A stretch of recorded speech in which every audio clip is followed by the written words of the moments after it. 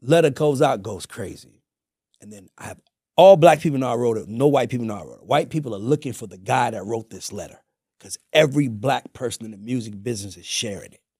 Like, you white friends, you need to read this letter.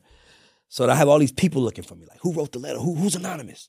So they figured out it was me. So then I get on the phone with this lawyer, and she's like, yeah, you know, they're not going to play with you. I'm going to tell them you wrote the letter, but you have to stand on it. You are black people are like, you are the voice of us, of them, because she was a white woman. She said, but you have to stand on it. So I said, I didn't have a problem standing on it in the first place. I don't care. So she calls the guys at Warner and tell them I wrote the letter. They was like, oh, because everybody was trying to figure out who wrote it. It was like, our guy wrote it. I'm like, it's not a bad thing. I'm just telling you the black experience. So anyway, man, white people are so passive aggressive. And that's my problem. I wrote the letter a year into my contract at Warner. Well, I don't want to say the company. At the last company I was with. I was a year into my contract when I wrote the letter.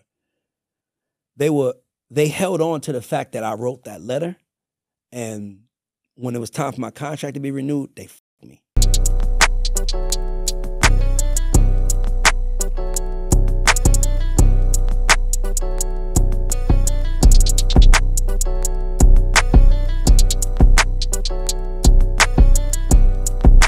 Yo, this video is sponsored by Los Hermanos, and it's crazy because I always wanted to have a tequila sponsorship. So shout out to my guys over at Los Hermanos for taking a shot with me, doing this partnership thing. I really appreciate it. Listen, I like it so much, I might just be worse than Rick Ross, bro. So if you see me on the gram, posting it all over my story and my gram, don't say nothing. Just go ahead and buy a bottle. I got it by the case. So look, we got the Blanco.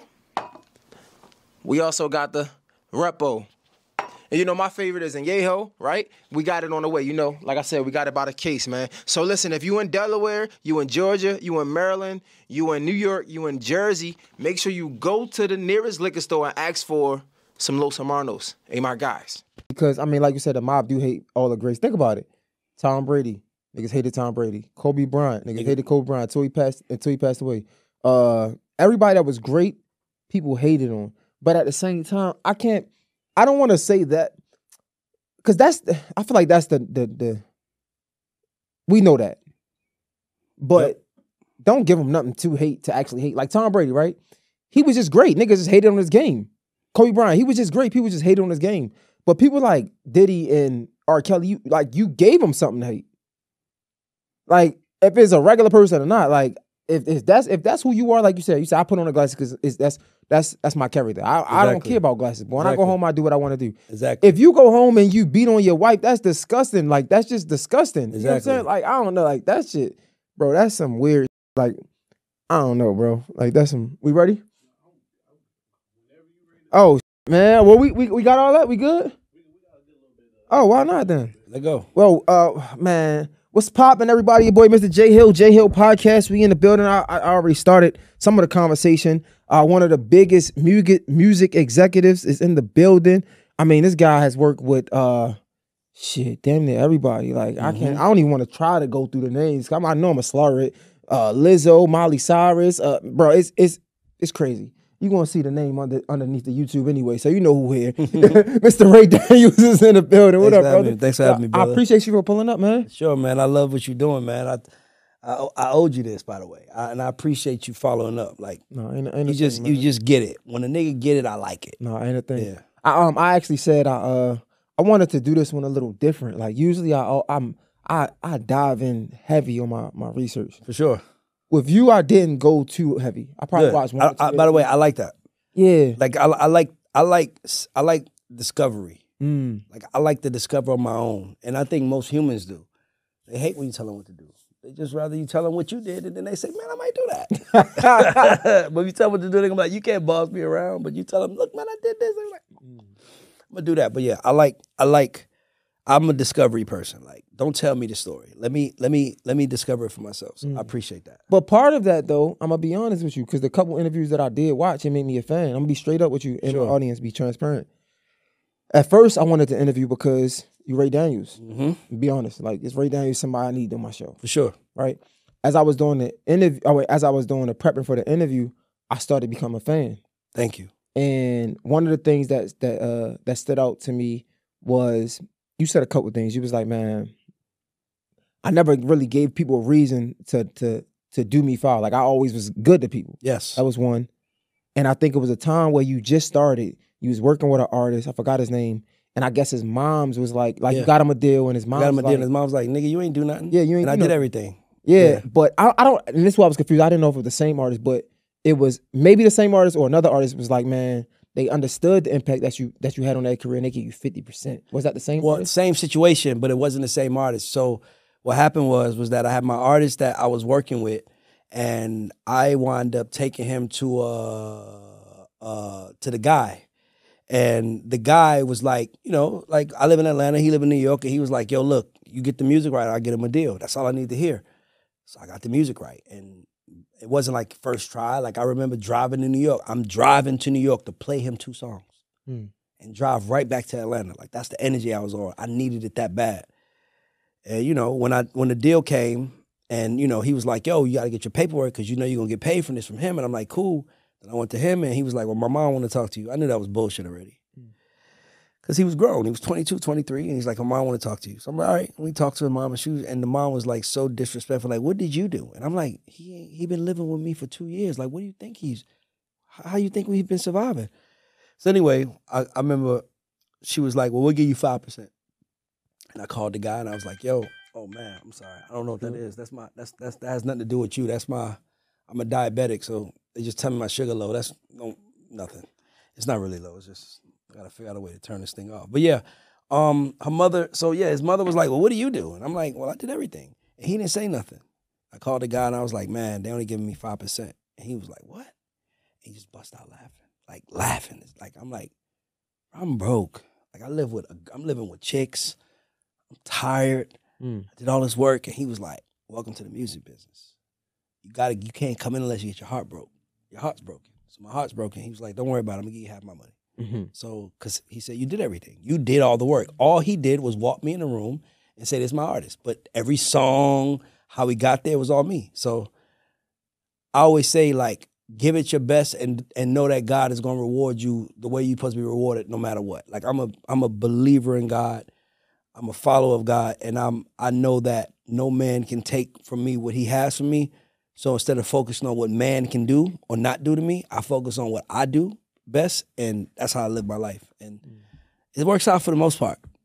Yeah, and you telling that story, I instantly became a fan. Yeah, I appreciate that. Well, you know, my thing is, I want us, like, I just met you, right? We've been knowing each other for a little over a year now. Bruh, I don't know nothing about you, but I'm pretty sure you love your family. And for me, when I see a black man, I want to make sure that he's loving his family and he's taking care of them the way we're supposed to. And the only way I could do that is by telling you everything that I know, everything that I've experienced, everything that is, because life is our greatest teacher.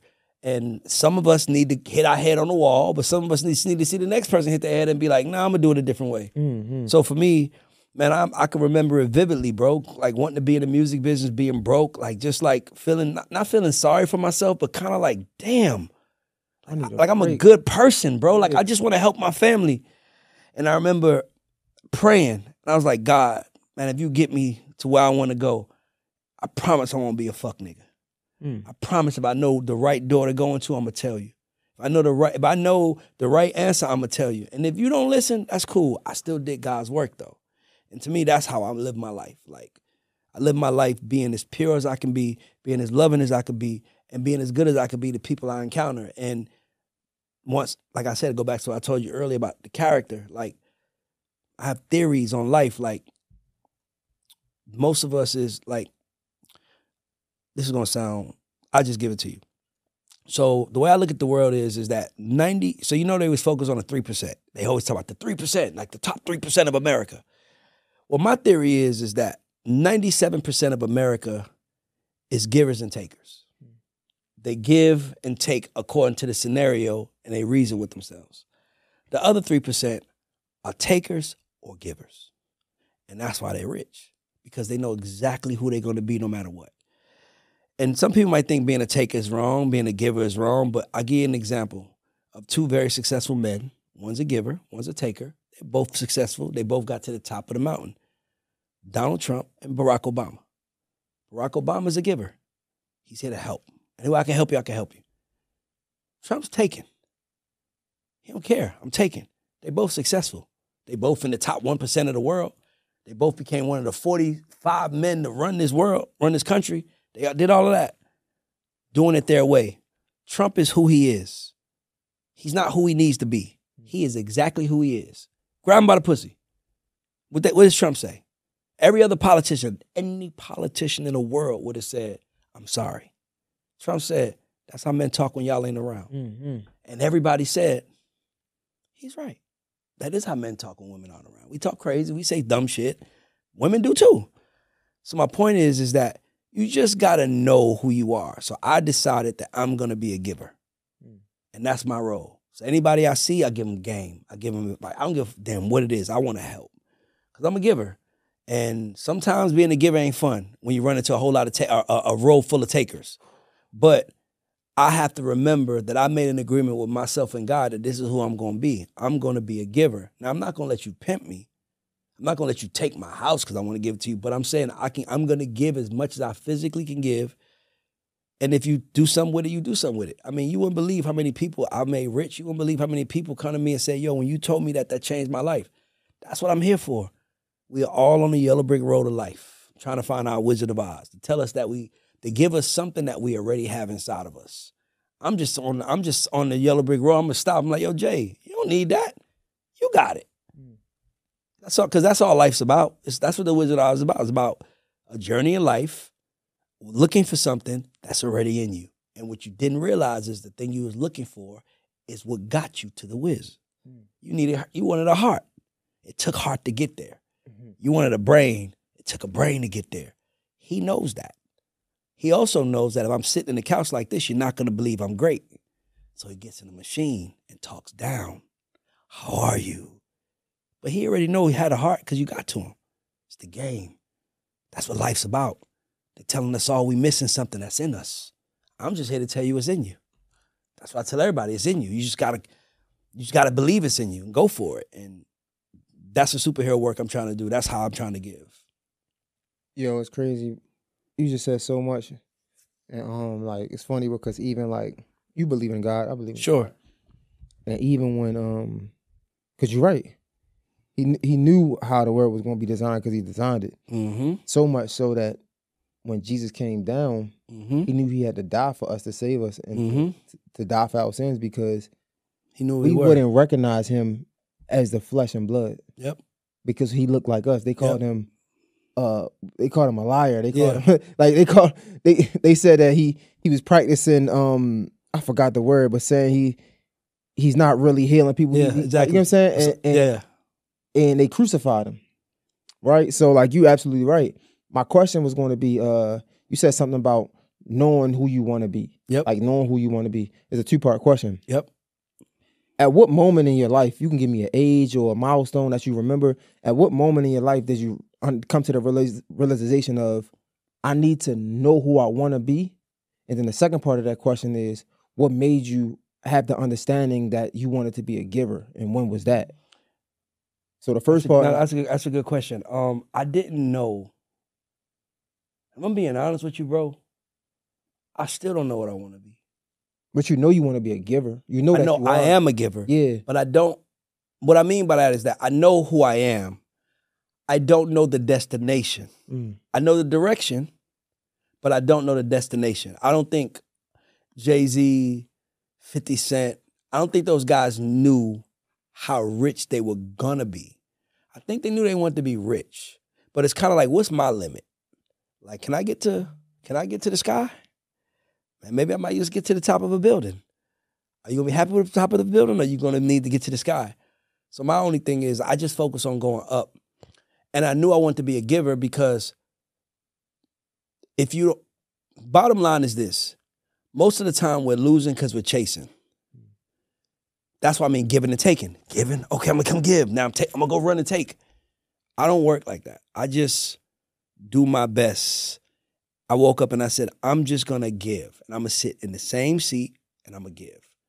And I'm not gonna go 100 miles out of my comfort zone to give to you. I'm just gonna give you. I'm gonna stay in the same place. Like we're in your podcast. You built this. That's why I'm here. You built something.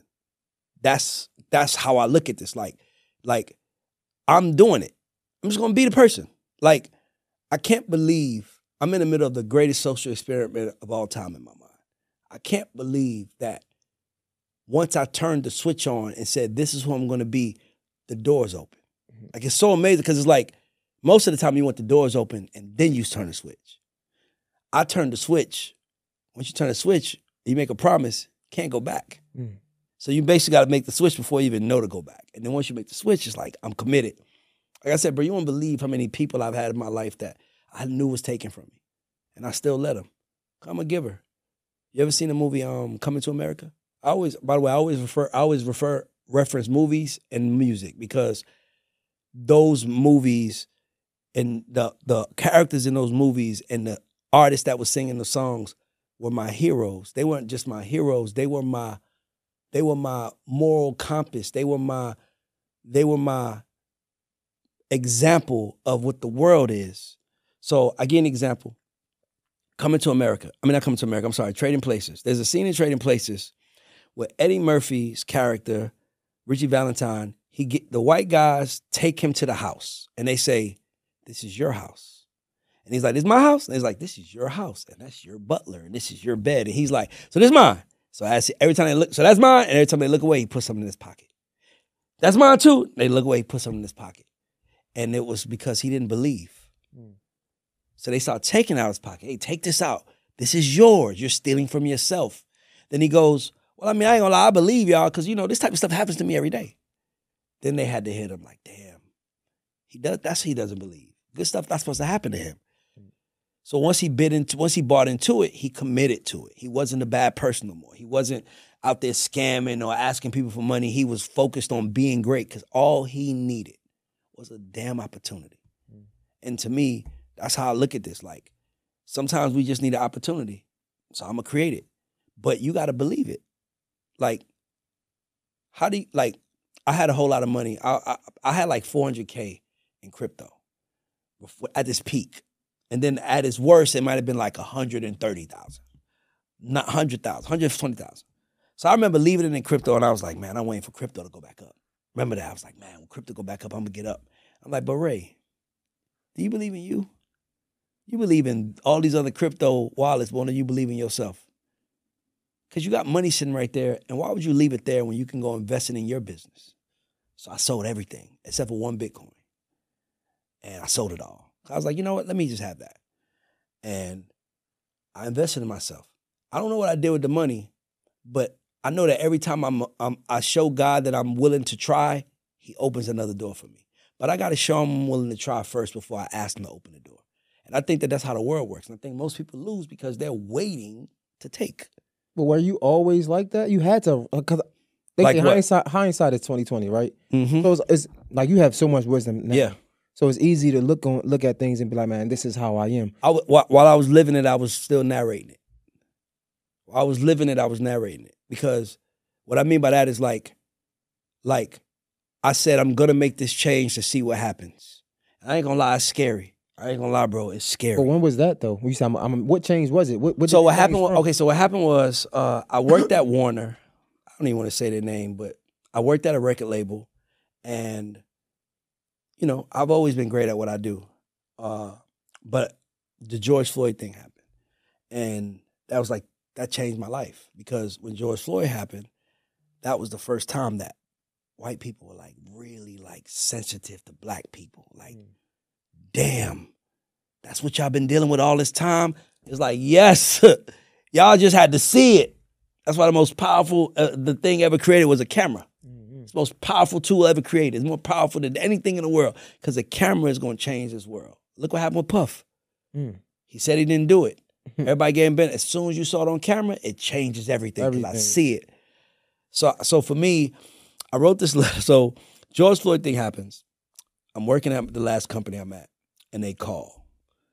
And they say, and by the way, at record labels, they don't ever say, get on the call now. They don't work like that. Like, they'll give you the benefit of the doubt. They'll be like, yo, Jay, yo, John, I'm sorry. Joe, 4 p.m. I need y'all to clear your schedule. I need y'all 4 p.m. They always give you a couple hours if it's emergency. In this case, they said 15 minutes, which was weird. Like, 15 minutes? I thought something bad. I thought, like, we was all losing our job. I couldn't, like, in my mind, I'm like, what's going on? So they get on the call, and then they go, the uprising is happening. And I'm like, that's what this call's about? The fucking uprising? Like, it bothered me because it was like, dog, black people have been dealing with this the whole time. We like George Floyd did nothing to me because Rodney King did it first. Watching Rodney King get beat up, and getting the police officers getting up and high-fiving each other, we don't believe in the judicial system for us. So when George Floyd died, it was just like, damn, another one. White people was mad. So they get on the call and they're like, hey. So the CEO at the time says on the call, he says, to all the black people, mind just like 200 of us on the call, it's a Zoom. He says to all the black people, is there anything we could do to help you? Is there anything we could say? Anything you want to say? And everybody looked like, y'all both looked like, what? So nobody said nothing, but I was pissed when he did that. And by the way, we were friends. That was my friend. So I was like, I think I need to help my friend understand how to interact with black people more because you're the CEO, you're running the company, it's a lot of black people, black artists. So I wrote this letter about the black experience. And it was basically like, yo, so look, when you come in the game, this is what you're taught. You got to work twice as hard to make half as much as your white counterparts. You got to, we don't see nobody at the top that's black. Everybody black at the top got a white boss. Y'all can come in the room and play our music with N-words in it. And we can't say nothing about it, even though part of us is like, does he say it when I'm not around? Mm-hmm. So I was just trying to like give like, black people don't have no power, so don't expect us to speak up because it's already a miracle that we're here. So that letter changed my entire life. So I wrote that letter. It was called, and before I sent it to the CEO and the COO, I sent it to two, I was the third highest black person at the company. Ranked person at the company. So I sent it to the only two people who were above me. Just like, yo, wrote this letter to those guys, what you think? And the lawyer, he went in. Why would you write this letter? Why are you talking about what it's like to be a black executive when this is about George Floyd dying and about black people being underserved? And I'm like, oh, I thought it was all the same fucking thing to me. So I felt like shit. It was like 1 a.m. when I got his response. So I was up till like 5 a.m. One of my homies, like you're on Instagram, you check your Instagram late in the night. One of my homeboys liked it. Like the picture of mine, like 4 a.m. So I called him. I'm like, yo, bro, don't be weird. I know I'm calling you at 4 a.m., but you just like the picture. He's like, yeah, what's going on? I said, bro, I wrote this letter, and I just need you to take 5 minutes out and read it. And he was like, cool. And he didn't call me that night. And I wound up going to sleep because I felt like I got it off my chest. I sent it to somebody because my heart is pure. I was only trying to help. I didn't realize that me trying to help made me the enemy. So I sent it to my guy, and when I wake up, he calls me, wake me up like 9 a.m. Remember, it was like 5 a.m. Yeah. So he calls me, wake me up like 9 a.m. Like, yo. I'm like, what's up? He said, I sent your letter to such and such and such and such. And I was like, oh, okay. I mean, you liked it? And he was like, did I like it? Nigga, I cried reading it. And the other person I sent it to, he cried reading it. He wants to talk to you. It's my boy. I'm like, but by the way, he's huge. It's like, I ain't gonna lie, it's Larry Jackson. Larry Jackson at the time, he's running Apple. So Larry gets on the phone with me, and me and Larry have been knowing each other 20 years. We ain't never talked that long. We was on the phone for an hour and a half, and he was telling me everything he's been going through as a black man. And he was like, that letter helped me. And he said, I hope you don't be mad at me, but I also sent it to Hannah Karp, who is the editor-in-chief of Billboard magazine. I was like, okay, that's cool. Jay, we live in Atlanta. Like, black people in Atlanta are not afraid of white people. Yeah. It's the only place in America where black people are not afraid of white people. Like, what? You saw what happened when they shot a police officer here. We burnt that bitch down. You ain't gonna play with us here, black. The mayor's black, the police chief is black, all the powerful lawyers are black. You are not gonna play with us. So that's why I'm not afraid of white people. I'm a black man in Atlanta. So, Hannah's like, hey, look, I'm gonna put the letter out. It's incredible. She said, me as a white woman, I can relate to it. Cool. But I want to take your name off it. I want to make it anonymous. I'm like, okay, I guess so. I don't care. letter goes out, goes crazy. And then I have all black people know I wrote it. No white people know I wrote it. White people are looking for the guy that wrote this letter because every black person in the music business is sharing it. Like, you white friends, you need to read this letter. So I have all these people looking for me. Like, who wrote the letter? Who's anonymous? So they figured out it was me. So then I get on the phone with this lawyer, and she's like, yeah, you know, they're not going to play with you. I'm going to tell them you wrote the letter, but you have to stand on it. You are black people are like, you are the voice of us, of them, because she was a white woman. She said, but you have to stand on it. So I said, I didn't have a problem standing on it in the first place. I don't care. So she calls the guys at Warner and tell them I wrote the letter. They was like, oh, because everybody was trying to figure out who wrote it. It was like, our guy wrote it. Fuck. I'm like, it's not a bad thing. I'm just telling you the black experience. So anyway, man, white people are so passive aggressive. And that's my problem. I wrote the letter a year into my contract at Warner. Well, I don't want to say the company. At the last company I was with. I was a year into my contract when I wrote the letter. They held on to the fact that I wrote that letter, and when it was time for my contract to be renewed, they fucked me. And by the way, the CEO apologized to me a year later, like, I did you dirty. I can't lie. I understand it, but that shit changed me. Because here I am, a black man trying to show my white counterparts. By the way, I made music with country folks, white folks. I didn't realize that I was clear. You know what I mean by clear is like my skin. Like, they saw me as black, but I was like OJ. Like, you black, but you ain't like them. Okay, I didn't know that. So I wrote the letter. Then it was like, oh nigga, you OJ. Yeah. Oh nigga, you OJ. Yeah. So now, anybody in the business will tell you, ask Wayno, ask anybody in this business, they will tell you, when you have a job, the courtesy is to give you 6 months to let you know if your contract is going to be renewed or not renewed. They told me 10 months in, and my lawyer, don't have him talk to nobody. Don't shop him to nobody. He's our guy. My lawyer was like, they love you. I'm like, really? I didn't feel love, but okay, I get maybe I just don't read it. 10 months they told me that. 3 days before my contract is up. They call me and tell me you ain't get no contract with no reason. Then I called a black lawyer who worked there, and I'm like, man, they damn ruined my contract. And she was like, Ray, they hated that you wrote that letter. That's what it's about. I forgot about it. So when I left my last situation, now my back's against the wall. So I got 2 choices. I can either go beg for tips, but everybody gonna say to me, what? Why are you here talking to me? You was over there. They told me you wasn't going nowhere. Something must be wrong with you. That's why they some bitches. And I'll never respect them for that because I feed my family with this. So they set me up. So at that moment, I had a choice. I could either go ask for another job or I can build myself. So I was like, put a camera on me. I'm smarter than 99% of these niggas any fucking way. Ask me a question. Watch how I answer. I start putting clips out. Shit start going crazy. By the way, when I sat down with the CEO of Warner, who I'm cool with now, we cool now. First thing you want to talk about is a podcast. You're killing it. Fuck out my face. Mm-hmm. Like, I'm different, bro. Like, by the way, I love him. Love his family, love him. But, bro, you showed me that my family don't matter to you. So I have to love you from a distance now because I would have never did that to you. So here I am. I'm like, dog, I cried. I drove home every day for a month. That's why you can't make me hate Kanye. Kanye has a song on his Donda album called 24. I listen to that song every day on my 45-minute ride home, back to back to back. And it's a line in the song where he says, God's not finished. And I'll be tearing up driving home.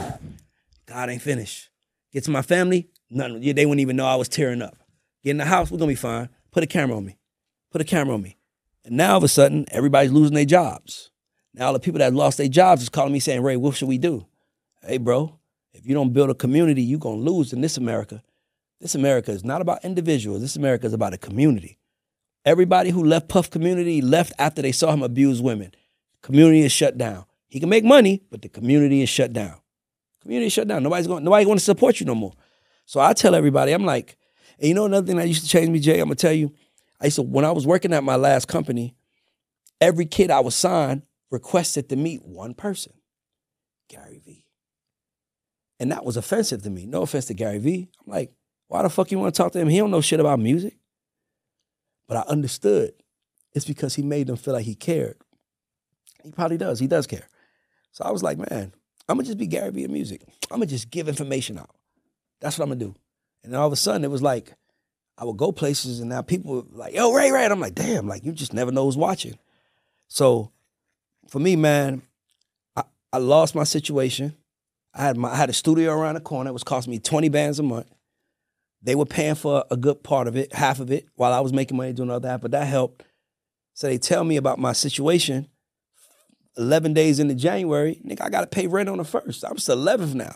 So now I got to struggle up another $10,000 to pay the studio, not including that. In 20 more days, I'm going to have to do it again. So now I'm like, I'm really drowning. Because I'm like, I don't know what to do. Boy, God is so incredible. A friend of mine hits me. My boy wife hits me. Yo, you know, such and such. Yeah, what about him? He's selling the studio. Selling the studio? What? But he just needs somebody to take it now. I'm like, oh, let me go over there and look. Beautiful. How much you want for it? Tell me the rent. Rent was under 4K. Under 4K. Beautiful spot. He was like, just give me the money I put in it. Wrote him a check for $200K. 2 days later, moved into the studio. Now my studio is cheaper than that. So that's what I'm trying to tell. That's why I'll scream at the top of any mountain to anybody that look like us and tell us, bro, you got to just go. And I know it's scary. And I know you're worrying about losing. And I know you're scared of your family. And your parents going to laugh at you. Your friends going to laugh at you. Everybody going to say, I knew you didn't make it. But dog, trying is the win. There's only, in life, there's only W's and L's. Wins and lessons. But you don't get the win or the lesson unless you try. So trying is the win. Bro, in the famous words of my guy, Russell, shout out to this white man. A white guy taught me one of my most valuable lessons. Shout out to Ian Schwartzman. Mm-hmm. Y'all know Ian? Yeah. Joe manager. Yeah. He said something really dope. He was like, bro, people never want to remember what don't work. Yep.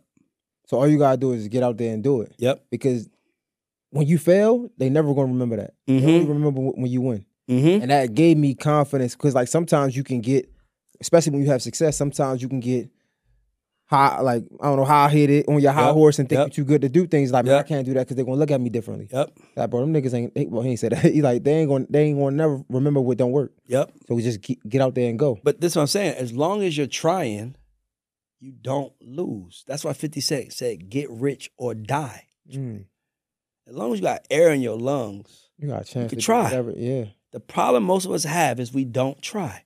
We're waiting on a sign. Well, guess what? Here's your sign. Try. So all you got to do is try. I got that. And the world will reward you for trying. That's it. I got that tatted on my chest. Life and chance. As long as you got life in your lungs, you got a chance to do whatever you want. Bro. You got a chance, bro. But it's nothing.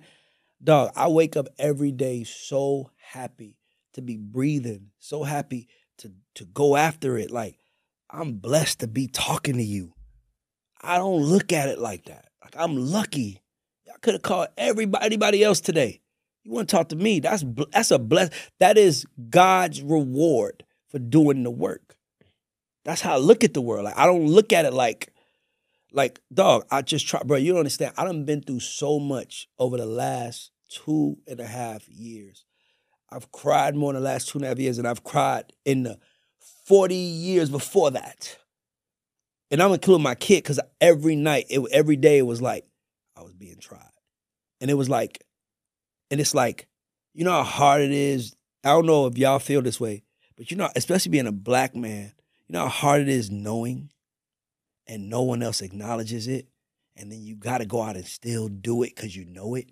And then once you do it, everybody wants to humble you in it. Be humble. Motherfucker, if you would have, I was trying to tell y'all, and I was humble when I came. Y'all didn't listen. I go do it, and now you want me to be humble. But being humble is their way of saying share it. You ain't gonna get me like that. Fuck that. I'm not. Don't tell me to be humble. Don't tell me that. I don't want to be humble. I've been humble my whole fucking life. Humble is what they taught the slaves to be. Be humble. Be thankful you free. Nah, motherfucker, I want what I want and I'm going to go get it. I don't got to get it from you, but I'm going to go get it. And that's how I see the world. And I did it. And bro, like, you can't, Like, bro, I've never felt this strong in my life. And it's so deep because it's just order. It's just order. If you focus on order, you'll win. Most of the time, we don't focus on order. And what I mean by order is the order in the way things are supposed to happen. Like, look at black relationships right now. Like, look at it. It's like women like, he got to make this much money, and guys like, he got to do this. Really, we just trying to figure out who gonna go first. Who gonna go first? You wanna go first? Okay, cool. You go first and I'll follow. No, you go first and I'll follow. We so fucking stupid. Here, I give. Here, take it. Now it's yours. Now guess what giving does for me? Now that I gave you what you wanted, it shows me who you really are. So I don't mind giving you. Giving exposes people. It exposes people. When you give to people, it exposes them. Bro, because now they know who you are. It's like you got a girl that says, oh my God, you're so handsome, I like you so much, da-da-da. Yeah, man, nice to see you too. And she's like, yeah, you know, and then you call her one day, she's like, I'm dealing with some shit. Oh my God, I need help, blah, blah. And you're like, oh, here. In a weird way, it's kind of weird because it's like, you just met me. You've been living your life, however long you've been living life, you don't know nobody to call, but you know what? Here. And then you show me who you are. And now it's like, that was a cost I paid for the relationship because I'd rather lose money than time. So what you want? Here. Go ahead. I don't care about the money. Dog, I'm a money magnet. That shit finds me. I don't care. It finds me. Opportunity finds me. I'd rather give you the time, the money so you can go away. So I can figure out who you really are. Or come closer. We don't know who people are until we give them. So let's give now. That's why I give in the beginning. And that's it. Yo, it's crazy just listening to you now compared to like, I think some of the interviews I watched was like old. But at a time, you was like happy to be here, though. Yeah, but I'm still happy to be here. I've never stopped being happy to be here. I just acknowledge why I'm here. Like that's what I'm saying. Like it's like some niggas want to make it to the NBA, so they can buy their mama a house and buy a car, and that's what they wanted. Some niggas like, nigga, I'm gonna be the best. That nigga's gonna be the best. The nigga that just wanted to make it, he made it. The nigga that wanted to be the best was the best. Simple as that. So it's the mentality. The mentality tells us how far we go or where we want to go. The mentality is everything, bro. That's why I'm like, what we're doing right now is we're trying to change the mentality of the watchers. We don't need it. Now we can take some more, but we ain't like, you're doing it. You got a podcast. Shit is doing good. Numbers. You're making money. You're doing it. There's another person right now hating that's mad at you because you're doing it because they feel like I could be better than him. Prove it. Prove it. Start the such and such podcast and then see if you could beat me. It's really that simple. Because I remember when I first started, it's funny because when I first started doing content, I remember I just wanted to be on other people's shows. And and not to expose, but Michael McDonald, that's my bro from Earn Your Leisure. But the girl who I was working with, I was like, yo, I want to do Earn Your Leisure. And she was like, they say you ain't got enough followers. I was like, what? Wasn't bad. And then I was like, damn, okay. I guess clout matters everywhere. Yeah, I get it. My clout up there. I gotta get back. So I was like, I'm just do what I was gonna do on their shit for my shit. Now I got people asking me to do their shit. But all I did was put a camera on me. Like cameras everywhere. These ain't the only cameras in the world. You don't get some. By the way, if you don't need a camera, you got a phone. Hey. Don't tell me you need. You're bullshitting. God wants to see how much do you believe so he can show you how he can reward you. You're not going to get it because you prayed for it. You're going to get it because you work for it. You got to work for it first, then pray, work, then pray, work, then pray, then receive. But it is still a different Ray Daniels that I'm looking at now. Mm-hmm. Especially from the guy that, 24-year-old when you first started. What does this Ray Daniels tell that young guy? Oh, what some advice would you give him? You the shit. Just because you heard you wasn't shit your whole life don't mean you ain't the shit. You just was around the wrong people. You the shit. Believe in yourself. Once I did that, bro, I'm telling you, bro, like the only difference between the people who we look up to and the regular people is the people we look up to believed in themselves and put some action behind it. It's the only difference. So I'm like, shit, you got to believe in yourself, put some action behind it. So when I was younger, I didn't believe in myself. I just put action behind it. And I was thankful for anything I got. But I'm also glad because, so I've been in the music business since 2005. I was doing really good for myself But 2000, I knew I was missing something, so I went to go work for L.A. Reid because everybody who I looked up to him. And then I started figuring out the secrets. By the way, L.A. Reid is the fucking man. Yeah, bro, that nigga, he taught me so fucking much about life that I feel like I can't lose. And I felt like I can't lose. Now I know I can't lose. All I could do is learn a lesson. Try, learn a lesson. Be smart about what you try. Don't feel the need to prove yourself. You want to start a podcast, you don't got to go rent. You don't got to go pay a production crew, get 5 cameras. Put your iPhone on you and talk. See how you like that. You might like it. You might not. But you don't go just spend. I ain't invest in a set, bro, until like 6 months into my show. I was like, why am I investing in a set if I don't know I can film it? I got to see if I can film it first. Like, can I do it consistently and greatly? How about this? What if the people don't like it? There's so many reasons, so many things going on that I'm like, you know what? You can't worry about that. All you know, and then I have a life coach. I have a business coach, like I see her. Shout out to Michelle. And Michelle asked me, she said, and I was in between, like, I had a couple jobs come my way, and she said, what do you want? And that's a hard question to ask of somebody. Because you might say, I want this, I want that. But it's like, no. What do you really want? And she was like, and I was like, I don't know. And she was like, 6 months. She said, today is January 1st, 2023. I'll never forget. She said, today is January 1st. By the way, this is like June 2022. She said, today is January 1st, 2023. You got the job of your dreams, all that's there. What are you happy you did for you? I was like, man, lose some weight and start a media company. And she was like, then that's what you need to be doing then. I lost 60 pounds. I started a media company. I feel good as a motherfucker. I'm making good money for my pod. I got opportunities. I'm about to do an interview. I'm about to do a one-on-one interview with Steve Stout in Atlanta. United Master Select Con. Like, bro, like, I feel amazing. And let's be clear, I got the #1 songwriter in the world. Shit, let's not act like we didn't win the Grammy for Songwriter of the Year.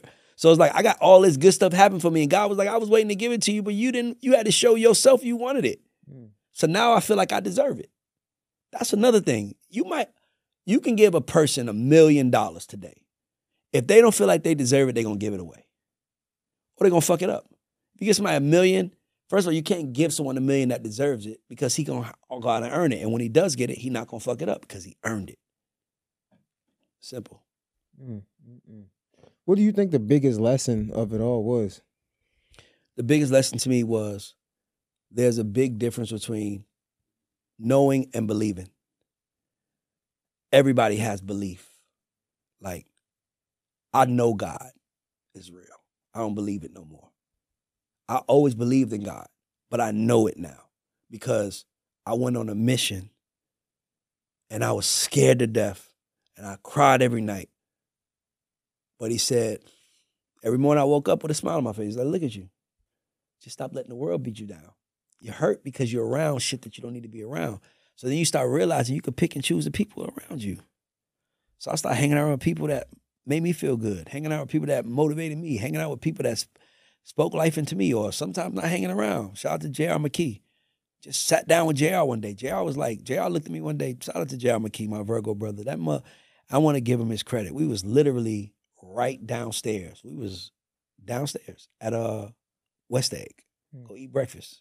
And we talking, and he's telling me about how he's breaking money long and all this other stuff. And he kind of looked at me like, you know who you are? I was like, and it was weird because I'm like getting advice from him, but he was like, nigga, you Ray Daniels.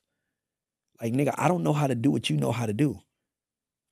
If I knew how to do what you know how to do, it'd be different. I was like, damn, he right.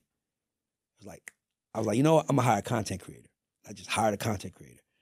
I'm like, oh, I ain't gonna lie, man, this is amazing life, man. This is an amazing mission, man. Like, I just love it, man, because I lived it consciously.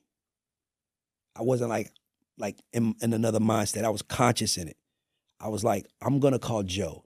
I'm gonna say to Joe, hey Joe, how can I help you? And then realize how Joe was like, well, damn, Ray, thank you for that. How can I help you now? Now imagine I went to Joe and said, Joe, can you help me? Nigga, It's a line. I'm wounded, and I was offering help. I was wounded, and I was like, yo, how can I help you? How can I help you? How can I help you? And me helping people made me stronger. It's weird. It's so crazy, man. Like, I just wish that everybody just could experience what I experienced because the world would be better. Be less complaining, less bitching, and more doing. I'm trying to figure out how did you keep maintain that helping spirit with a broken heart? Because I committed to the role. And once you commit to the role, you can't go back on it. Like it's kind of like, let's go back to that Wizard of Oz journey. You don't get halfway to the Wiz and turn around. But we see so many people commit to something and go back on it. And that's the difference between those people are givers and takers. It ain't working for me today. I'm quitting. I want to do it today. I'm going to do it. Nah. I do it whether I want to or not. No matter how I feel that day. Dog, I'm starving. I'm a diabetic. I haven't eaten all day. I'm starving. I'm here doing an interview. That's me. I'll die trying. That's just the type of nigga I am. Like, I'm not going to give nobody an excuse. I'm not going to give myself an excuse. I'm going to fucking try. That's that simple. Like, I know, and I feel like people might watch it, but it's more than that. It's not. Just try. Like, and if you don't know what you want to do, give somebody else a helping hand. Sometimes you might not have a vision. Dog, there was a lot of people that got rich with Mark Zuckerberg. Facebook was his idea. There's a lot of people got rich with him. There's a lot of people got rich with Bill Gates. A lot of people got rich with Hove. A lot of people got rich with Puff. Maybe Puff, yeah. I think he probably made some people rich. His business was always questioned. I'm just being honest. Like, I want to give it to him. Like, you know, like a lot of people got rich. Nigga, you just got to show up. So I show up. I don't know. This might do 1 billion views. It might do nothing. How will I know unless I show up? You got to show up. You can't quit. You got to do it. So once I told myself that, man, it was better. So it's like, and then I also take weekends off. I'm a week, and I have boundaries in my life. Like, I don't talk business in my house. When I'm in my house, I'm my family's. I don't give a fuck who's calling unless it's money. And if it's money calling, I put it on speaker so everybody in the house can hear. Because I want my family to know what daddy does. So I'll put it on the speaker. That's real talk. So when I'm home, I don't answer my phone. You can't get me on the phone. Unless I like we work together, like you my business partner. Tehran can call me 5 a.m. I'm going to answer. That's my best friend in the world. But like if you call me from a late bar, I won't hear that. It can wait till tomorrow. It can. Once I established that, man, it was like, I love life now. What's today, Thursday? Tomorrow's Friday. You know what I'm curious about, bro? Mm-hmm. Because sometimes I feel this way. It's kind of like a breakup. Like we talk about the old job. Mm-hmm. And like they did you so dirty and that Yeah. hurt. And sometimes that hurt can be the inspiration for you to do something great. Yes. Do you think you still hold on to that though? I'm glad you asked that. That was a great question. I'm going to tell everybody something. Nothing great comes without pain. Nothing. Beyonce is incredible. You don't think that when her dad had her when she was 14, performing in heels, singing in heels, running in heels. That's pain. But here she is at 42 years old and can do it. And everybody's like, how did she do it? She's been doing it since she was 14, 13. I actually embrace pain because pain means it's working. It's like going to the gym. Like when you start lifting the weights, like if you see another like, you kind of like, hey, something wrong with how I'm doing. I need to do it right. Because you understand that pain is necessary for you to feel. Because it's like your threshold. It's like it's weird, man. I think about my first paycheck, my first job I ever got. My first job was I worked at McDonald's. My first real job where I paid taxes. I worked at McDonald's, 16 years old. Got my check. My check was $142. I'll never forget. I took the 89S to College Park train station, got on the College Park ticket to Greenbrier, took the bus to Greenbrier, went shopping. I was so happy. It was like one of the greatest days of my life. Like it was like I owned this check. So I forgot I got to call my mom. Fuck, I ain't texting my mom. I was so excited. I was so caught in the moment. It's like 8:30, 8:45. You know, mall closed at 9. Call my mom from a payphone. Mom, what's up? My mom is going crazy on the phone. Where are you? I'm like, damn, she's worried about me. Damn, Ma, no, Ma, it's okay. It's okay. I'm at the mall. I got paid today. Motherfucker, I know you got paid. That's why I'm asking, where the fuck are you at? Where the fuck is your check? It's my mother now. I said, I just spent it. She said, you better take that shit back. You think you're gonna be living in my motherfucking house and got a check? How much was your check? $142. You better bring me $50 right now. Bro, when people come to my houses, they see my houses, my office, I got a crib right around the corner, a condo around the corner, employees. People are like, how the fuck do you do this? I'm like, nigga, my mom took my first check. Nigga, how the fuck? I can't be beat. Nigga, here's the crazy part. I still piece off money for her. Now it's just smaller because the checks are bigger. So now she wants a couple $100. It's like, no problem. You know what I'm saying? But that, and I never forget, my homeboy laughed at me. Man, your mama make you pay bill, man, fucked up. I'm like, man, I hated her. But I see my homies now. I look at me and I'm like, thank you, Ma. Even though I didn't like it, even though you didn't know what you was doing, thank you. Because that shit made me a fucking G. Bro, it's nothing I don't think I can handle. It's nothing I'm afraid of, except for like losing family or like, you know, like getting sick. That's the only time. But it's my like life, business. Like, bro, you got to deal with it, bro. No life is sweet. It's just you get better. Well, that situation is so bittersweet, and I was wondering, like, at what cost do we endure that pain? Because we think about Beyonce. You give an example. Yep. Beyonce. We've heard horror stories about Matthew. Yep. Right. The same with Michael Jackson. Right. Yeah. You think about our great both Virgos, by the way, Mike and B. Keep going. Who endured such a great deal of pain to be the best ever. Yep. But the people that put them through pain, they only have bad stories about them almost. Yeah. Well, nothing great is fun. Like what he said, you weren't with me shooting in the gym. Like that shit is work. It's work, bro. You like sports? Mm-hmm. Me too. I love you. Like sports. When I watch the NBA now, I'm like, how the fuck does everybody shoot threes? Isn't it crazy? Like I remember the NBA where you shot a three, it meant something. Now everybody, centers shoot threes. Yeah, big guys. Embiid, Cat, everybody shooting threes. And I'm like, how did they get so good at that? Because they was practicing. And it was a part of the game, so they let them incorporate in the game, and they had to go in the gym and shoot thousands of shots every day to get better. You think I interviewed with these kids today. Best thing I ever said. I said, you're going to pay in life. You can pay now, you can pay later. If you pay now, y'all 15, 16. Now is the time to pay. You ain't got no bills, you ain't got no real responsibilities. Go after your dream. Or you can enjoy your early years and not go after your dream, but you're going to pay later. I was like, you ever seen an adult working a job that you didn't want? They was that you would never work, and they was like, yeah. I'm like, they didn't want that job either. That janitor don't want to be a janitor.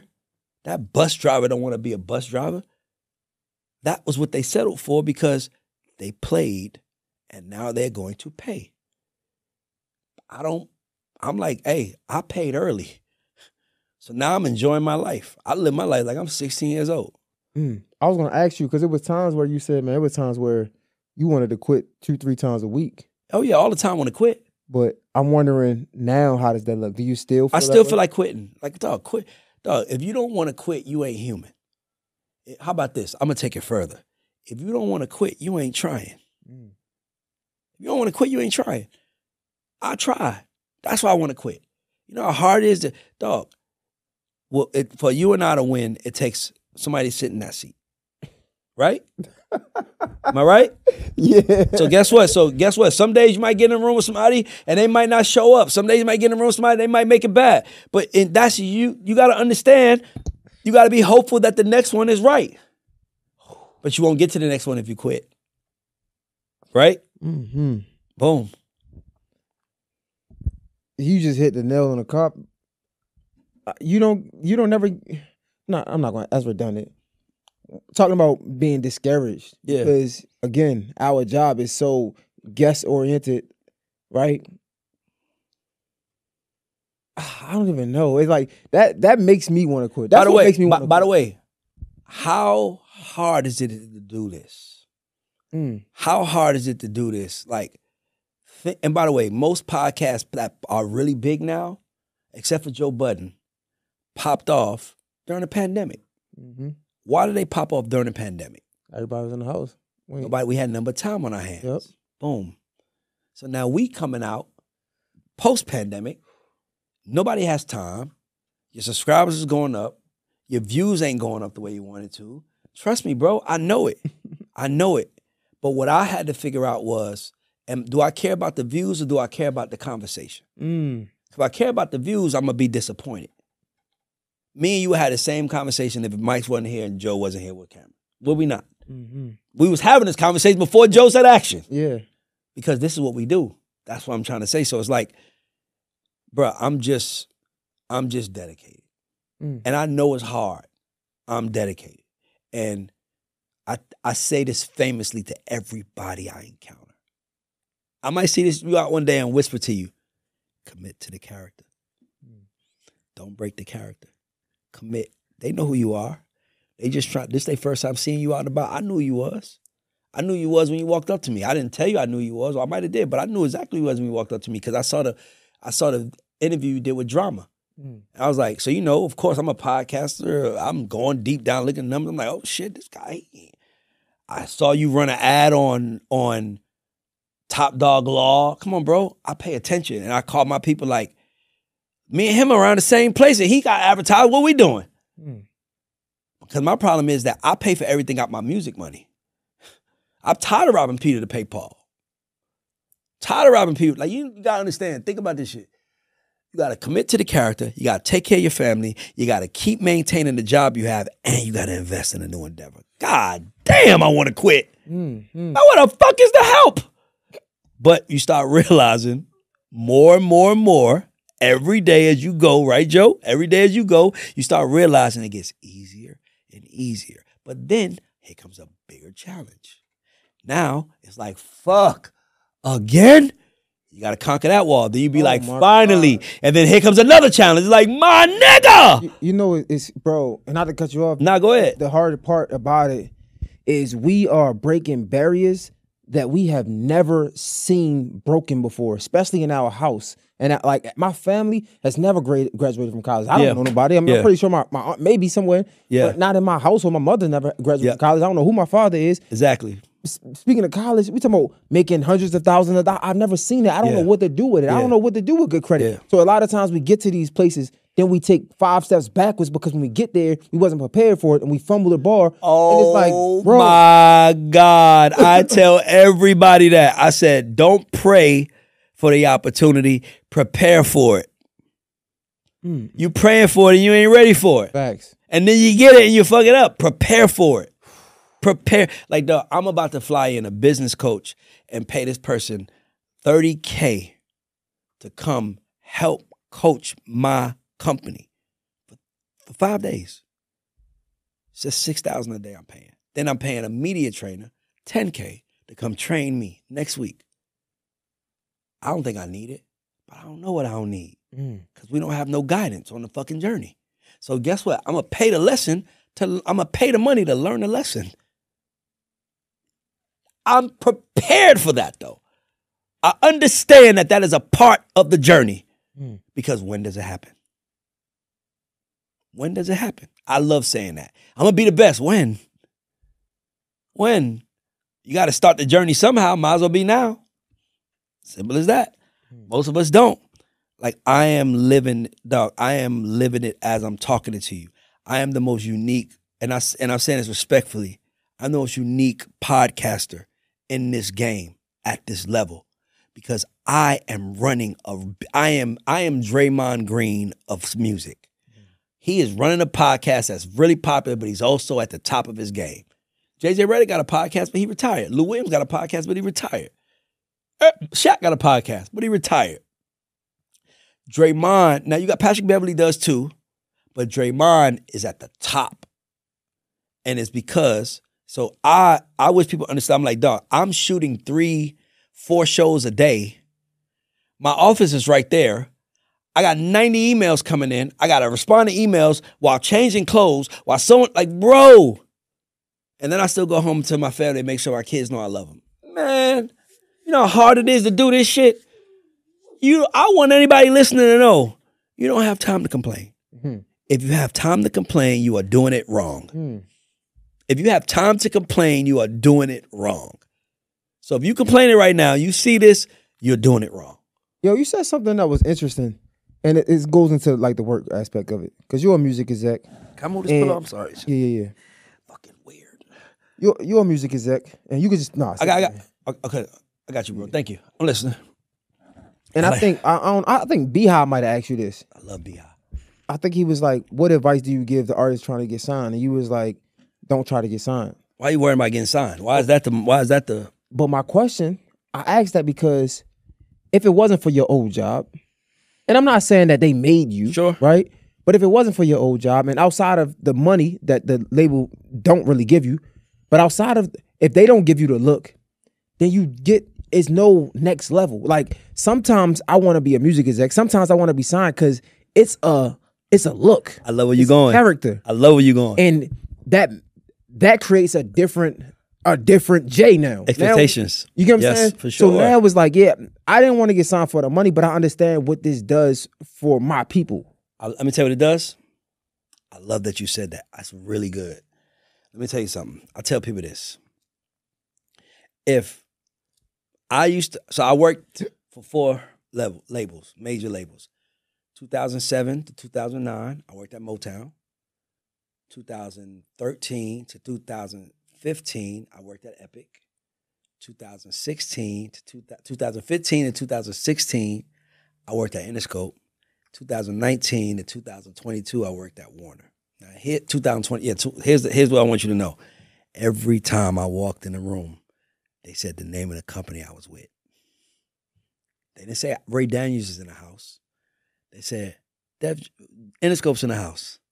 Warner's in the house. Epic is in the house. Universal Motown's in the house. I'm the same nigga. I'm the same nigga. I got tired of people giving me props for something that I didn't even, like, here's the crazy part. I make more money from my company than I made from any label job I've ever had. Dog, you think a label job is paying for my office? Dog, I have 2 mansions, $1 million houses in the same neighborhood.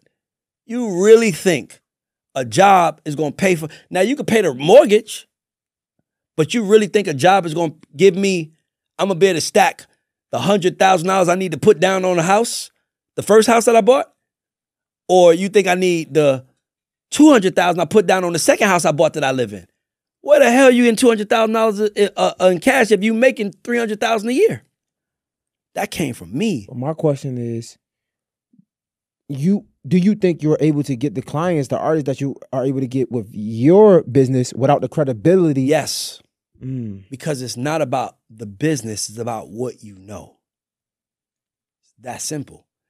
That's what we weren't taught. See, this is the problem with us when we look at companies. The company is ran by people.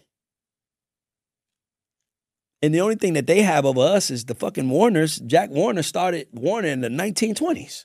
Shit, he got cataloged for decades and decades and decades. Of course, they could take their time and build. That's what we can't afford. We don't have the equity, previous equity to hold us down while we figure it out. That's why we got to be smart. That's the key. Who do you know who's built it without working for any big names? Shit, plenty. Baby Slim, P, Coach, shit, Top. Like, it's a lot. It's a lot. Hove, it's a lot of them. That's what I'm saying. Like, dog, what game do you want to play is the question you got to ask yourself. That's what I mean by 97% of the world will let the opportunity predict who they are. So what I mean by that is like, you got the J Hill podcast, right? Boom. We got the J Hill podcast. Welcome to the J Hill podcast. We're doing really good here. That's my man. That's my producer, Joe. We killing it right now. Here comes Charlemagne. Hey, man, I give you $1 million to come be on a Breakfast Club. Hey, man, Joe, I ain't gonna lie, man. You know, like, I love you, Joe, but this opportunity, I can't shake. You just change your whole plan because of an opportunity. Now, ain't nothing wrong with that, but, and Matt, like, I remember Mike Karen tells me a story. He told me this story. shout out to Mike Caron, one of the smartest men in the business. He tells me a story about Pharrell when I first met him. He said, I had a meeting with Pharrell, and I thought him and his partner, Chad, were incredible. And he said, it was the first time I met with a producer who would play me, or label exec, a record and would tell me, you can't have that, that's for Jay-Z. Or you can't have that, that's for DMX. Or you can't have that, that's for Mace. And he's like, do you know them? It was like, no, but that's for them though. How the hell could Pharrell fail with that mentality? Think about that. How could he fail? He was a new guy saying, no, I can't give you that. I know you want it, but I got another vision for that. That is what I mean. He knew who he was. He committed to the character. And he did not waver. Bro, I don't give a fuck if they offer me right now the CEO job of Def Jam. Shout out to Tunji, because he's the CEO. But I'm just using that because that is the dream job for every black man that grew up in hip-hop, right? I would say no. But you can turn that down now. You got 2 mansions. You got a condo around the corner. Yeah, but I still, but it's not that, but I mean, you still want the money. It's some good money. It's probably the most money you'll make from a job ever. Like, I would love the money, but what's the one thing we can't replace? Time. I know how much of my time they're going to require. I'm going to lose myself in the job that I can't control the outcome of. Why the fuck would I do that to myself? I'm smarter than that. Smarter than that. Why would I do that to myself? No. I actually would rather show you who I think you should hire. I'd rather that. I don't want that job. I don't want the job. And I did for a long time. But God was like, which one do you want? Because a lot of us are just waiting for a door to open. He's like, which door do you want to open? And I was like, media. That's what I want to win in.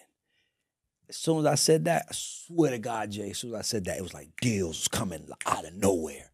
Because he was like, I give you what you want, you just got to make a decision. As I said that, it started coming out of nowhere. So I still obviously got to honor my wife, which is music. But this girlfriend of mine, media, I love this bitch. And bro, I'm going to help her. Like, I can't wait till I can marry her. Because media is the future. But you told us how you got here. The old job let you go. You said, I'm going to sit down on camera.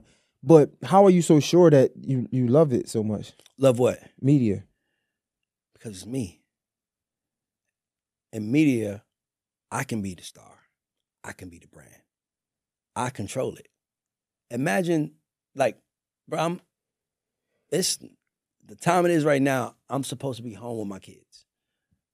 I'm here. Now imagine if I had an artist that was like, I need to be home with my kids. I ain't coming to do no damn interview. Nah, nigga, you better show up. That's how I look at it. Like, I do the job. But I love media because I believe media is the future. I believe media controls the world. Like, look at this shit, bro. Like, as soon as a video of Puff gets released through the media, the game changes. His whole perception of his whole legacy just changed. That's how powerful media is. Media tells us how to think. Media tells us what to be mad at, what we should care about, why we should care. Look at this whole shit with the Gaza, the Palestinian college students protesting. Media is exposing itself because you got kids protesting on colleges and they're like, let them bastards need to leave. And it's like, oh, we know whose side y'all are on. That's not how America was, but we also know who control media. And we're telling us these fucking kids are devils and they're evil. And I'm like, why? I'm not saying you're wrong, but can you tell us why? And that's why I think they're losing it. Because now people are like, those are kids. And then never in America, in modern America, not maybe the 60s, but never in America have we ever called kids fighting for rights evil people. Usually the kids that fight for rights are on the right side of history. Whether it was the 60s, think about it. Anytime protesting, it was the right side of history. They're protesting, they're like, there's some evil people. Why? Because they don't have influence over the media. That's why. Media controls the world. So I want to be a controller of how the world thinks. I don't want the world to tell me how to think. I want to tell the world how to think. I think in a unique way that can make a lot of people successful, especially people that look like me and you. Yeah, I'm curious, when all this is said and done, like, what do you want to be known for? I'm just curious. Like, What you want your legacy to be? I want to be. It's this movie. I almost referred to a movie. It's this movie called Pleasantville. The movie starts off in black and white. The entire movie is in black and white. And then this woman enters the town and she's in color. Everybody else in black and white. And everything she touched turned to color. And everything that they touched turned to color. And the movie starts off black and white and it ends in color. I want to be that character to the world. I want everything I touch to be better and better to your family, better to your kids, better to your wives, better to your husbands, better to each other, grace for each other. I want to bring that element to it.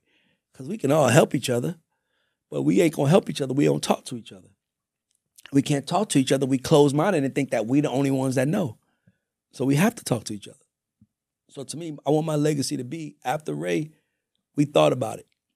Ray made us think about how we did things. And now we do things like this, and it's better for all of us. So to me, that's my goal, to make the world better. My father died. I'll never forget, my father died. He had my name, Raymond Daniels. I remember I was 22. I'll never forget crying. I remember just looking around at the wake, and everybody was just like, his friends, family was just enjoying themselves. Like, how you doing? And I'm like, my father is right here. This man made me. He's here dead.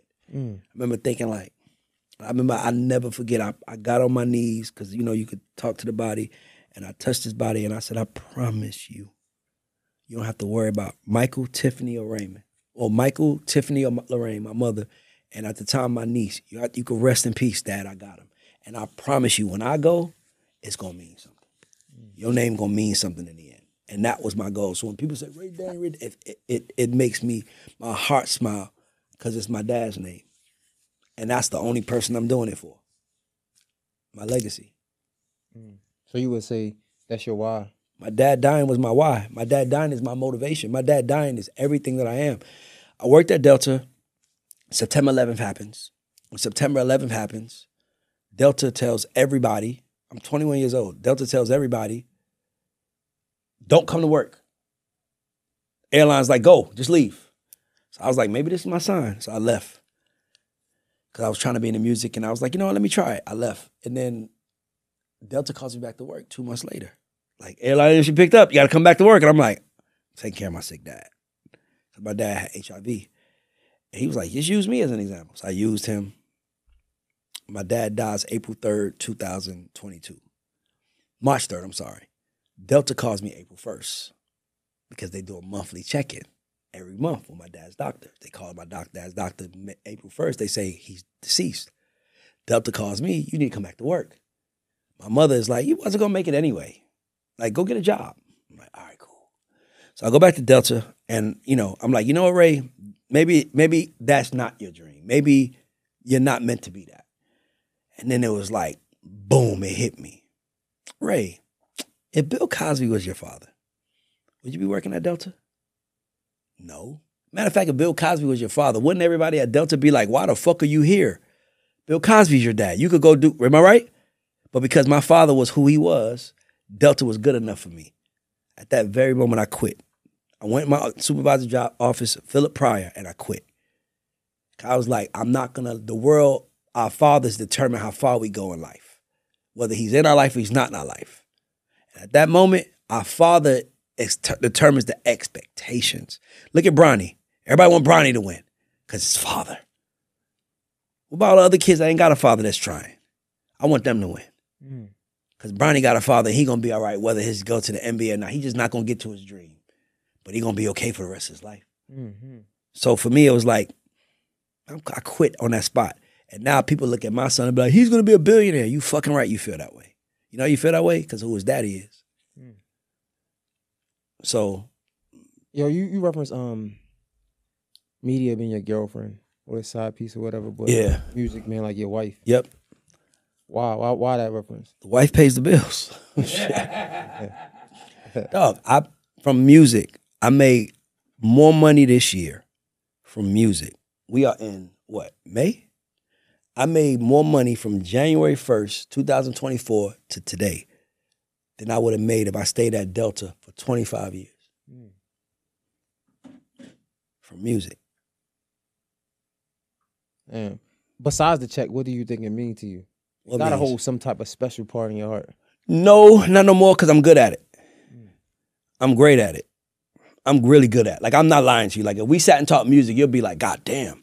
Like, I'm really the best at it. So, but I'm the best at it because I worked at it. Like I told you, everybody looked up to L.A. Reid. I want to learn from L.A. Reid. Dr. Luke, the biggest producer, I got more hits than everybody. I went to go work with him. I was a student. I challenged them the way a student was, but I knew I was a student. I didn't think I was their partner. I was a student. So here I am at this place. Like Teron, my partner, Teron is 42 years old. And he's the biggest writer in the world. Black people don't hit their peak in their 40s in music. Nigga, Michael Jackson, Prince, all of them, by the time he was 40s, was at the end. Why is he so good at 40?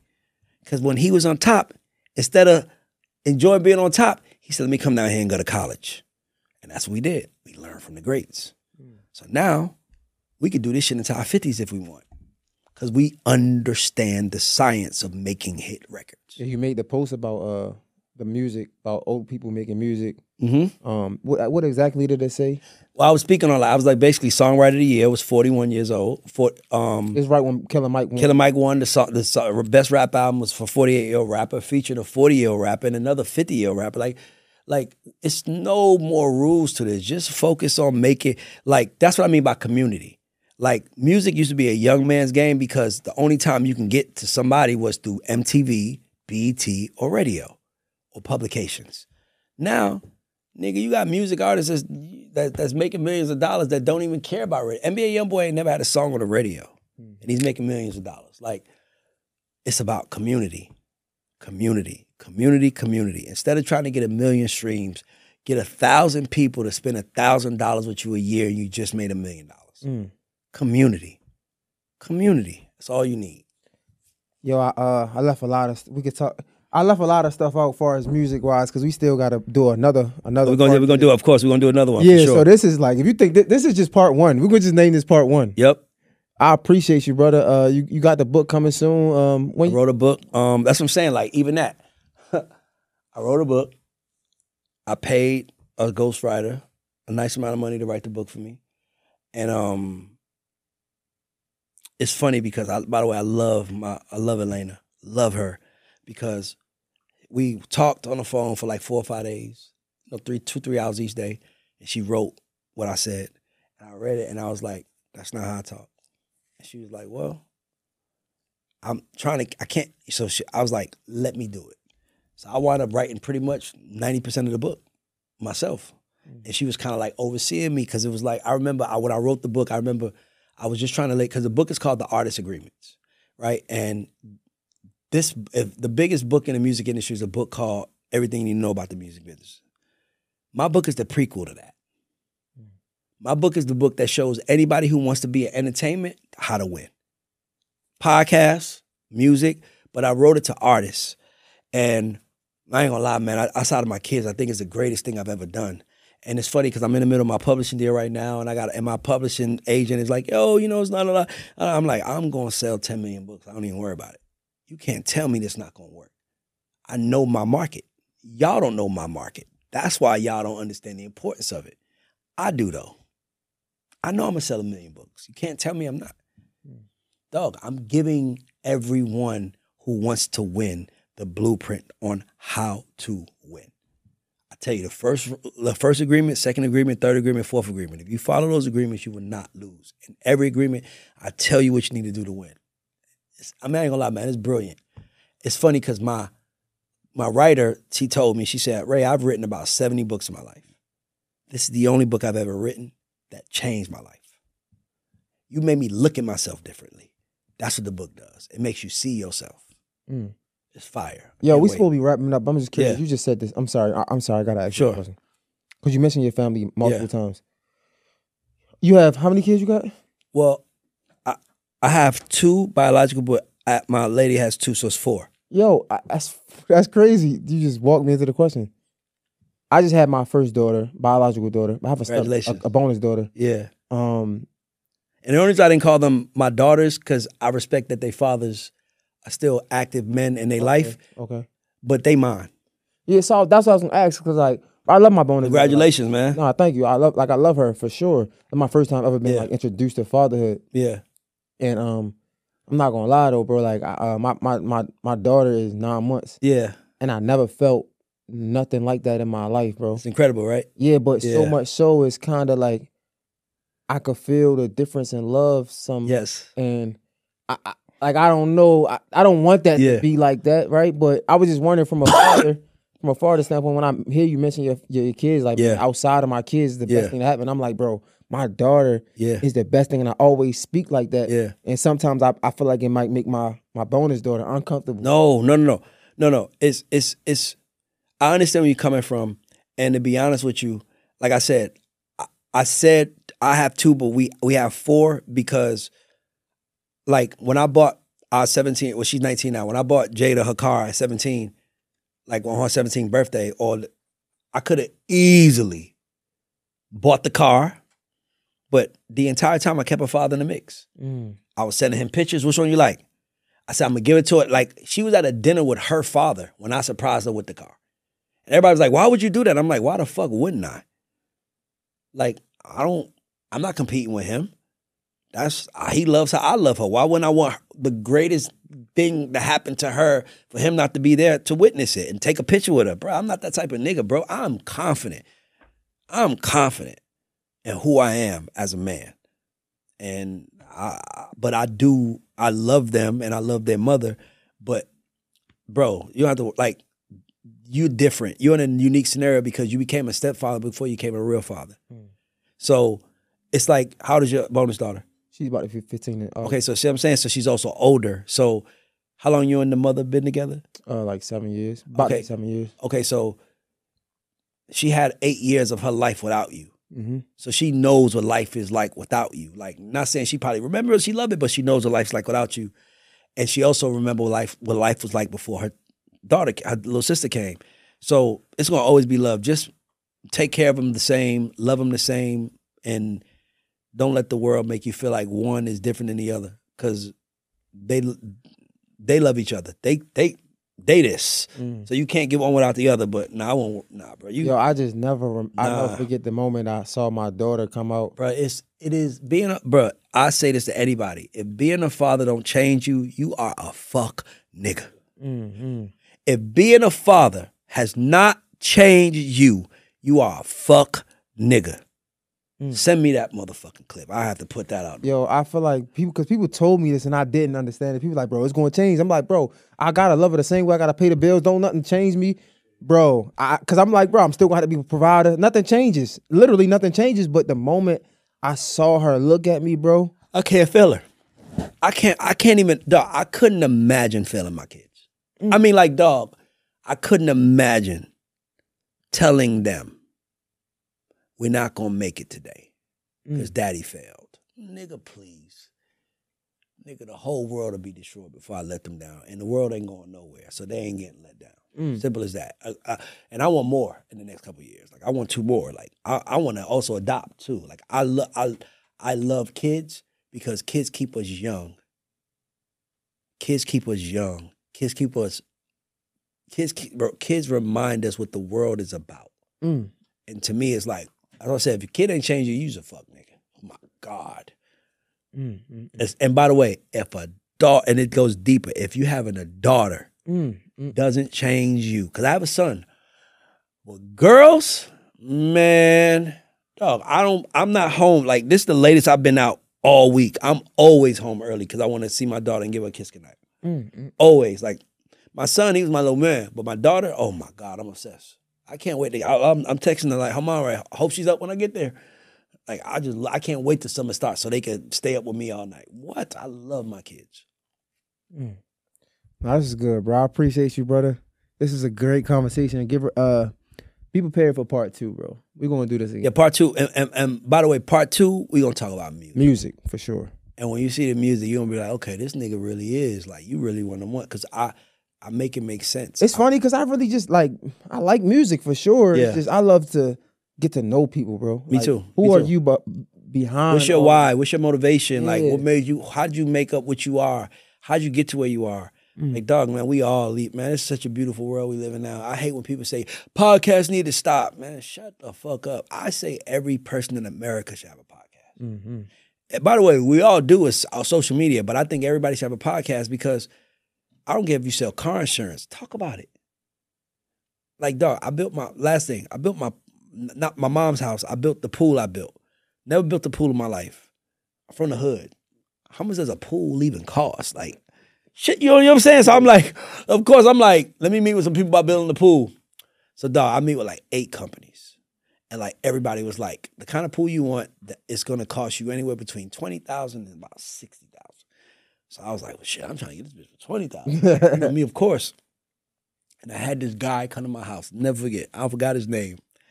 But he came to my house to talk about a pool. Mind you, he's like the 5th guy. Man, this nigga told me, I hope you don't have any meetings set up. I need 2 hours of your time. What? Nigga, I'm trying to buy a pool, my nigga. What the fuck you talking about, my nigga? Like, I done had 100 people coming in here. And he was like, I have to teach you about what you do. Man, dog, this man sat us down and made a presentation, gave us every piece of information. And I said, I don't care how much it costs. I want you to build my pool. That's fire. That's life. It wanted to cost me $65K, but it was because he cared so much about it. He literally is like, he said, I work for Delta full time. I do this part time because I built a pool for my kids and seeing the joy on their faces. I want to give every family that joy, so that's why I sell pools. I'm like, damn, bro, if you have anything you want to do, you should be talking about it. You shouldn't be talking to people you shouldn't be trying to sell to people. Just talk about it. I told you all them kids want to meet Gary Vee. Why? Because he talks about winning. They're like, I want to meet him. Now they want to meet me, and I'll appreciate that because I can actually show you how to win in music a little different than Gary. By the way, shout out to Gary Vee. I fuck with him. I'm a fan of his. Bro, this is great. That's all we got, man. Let's go. J Hill Podcast. Oh, man. The amazing Ray Daniels, everybody. It's a wrap. We out.